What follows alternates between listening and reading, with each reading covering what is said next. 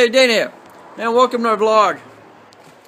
Well, my daughter wasn't able to go to work today in her borrowed Sebring because the battery appeared to be dead. Well, it wasn't dead. It actually was the connections on the battery. Stay tuned, we're going to troubleshoot those. Alright, here we are. The 2004 Sebring, and we're trying to get it safety inspected. But what happens is, if the battery disconnects and or it goes dead, what it does is it clears the codes in the computer, and the emissions for New York State, I don't know if it's in any other state, will not pick up the codes for the emissions, and it will not give you a safety sticker. So we've been trying to do this last day or two, and I thought I'd tighten the ground, but I was able to get it from underneath, and I had to today she went to go to work, and she didn't have any power again, so I got a chance to get to it from up on top. See, the problem is with this, the battery compartment is in the wheel well, and there's no other way to get to that battery. So, you know, normal cars, the battery is right there. Well, on this one, you got a jumper positive and you got a jumper negative.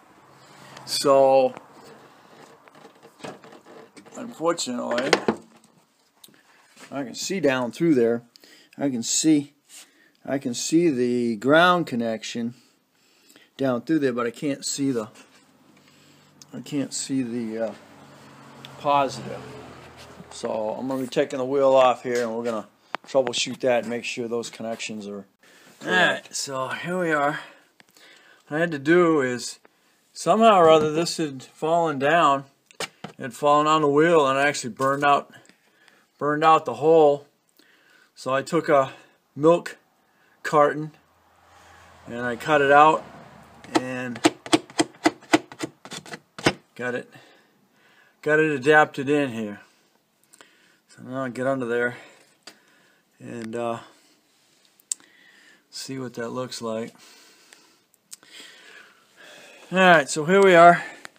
I pulled the panel off, and now we're in the battery. It looks like the splashed up on it and not making it. Yep, there it is. There's the issue right there. See how loose that is? Not good. Okay, so there's the culprit. That's good and tight. So we'll get that tightened up. Alright, there we go. I got it nice and tight. Tighten that one back up. So, I guess the conclusion of this is, if you have an issue, if you go into your car and all of a sudden you go to turn the key, you got nothing. I mean, absolutely nothing, and you drove it the day before, your battery is still charged. It didn't drain. You're not going to find that it drained overnight. What you're going to find is you got a bad battery connection. And this being in the worst place you could possibly put a battery. Now I got to get the cover back on. This is something that, you've got to pull the tire off to get to it, because you got no access to that battery down there. You can see the ground right now straight through, and there's just no real access to getting to it without pulling it. So, but here's your ground, and then there's your positive, and you can connect your jumper cables to those points. So, all right, there we are.